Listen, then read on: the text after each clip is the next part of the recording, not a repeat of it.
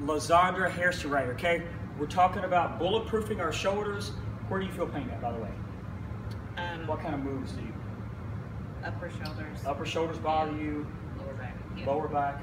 With what moves? Squatting, push-ups, lunging, pressing.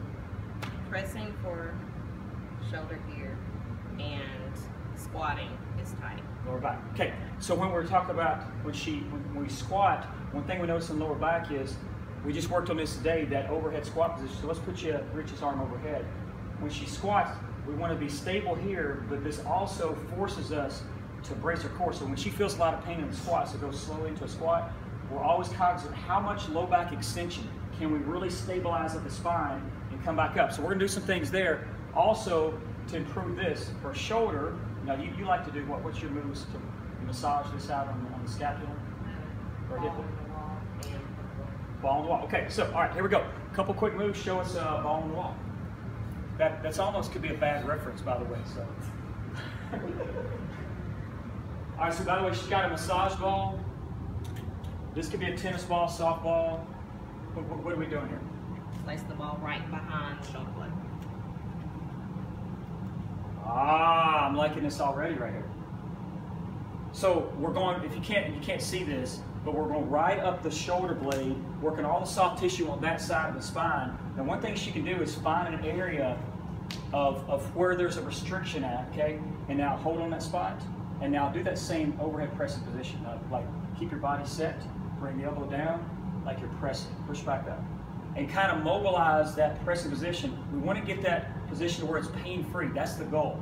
So when she goes overhead, any of the tight, stiff, rigid areas in her back, she can kind of mobilize that, and she'll probably do both sides.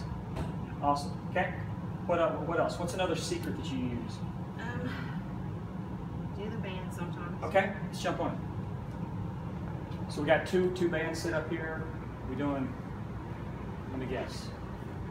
Bully stretch. Yeah. Oh, okay. Well, yeah. So you're gonna wrap it. Okay. So this is called a bully stretch. So if you're looking for that, you're gonna go around, put it behind your back. Let's come all the way around. Face the camera, so the boys and girls. So you can't, so basically she's in this position right here, all right?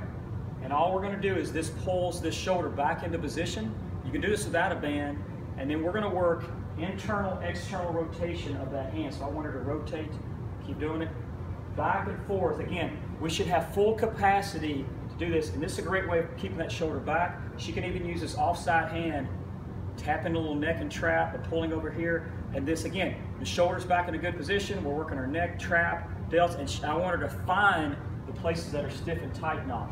So a couple good homework pieces, especially after this week where we've been doing a lot of pressing, a lot of push-ups. Shoulder can get trashed. Do the Lazandra move, ball on the wall like that. And then the bully stretch right here, which you don't even need a band for this right here, but that'll work. Any other tips and tricks?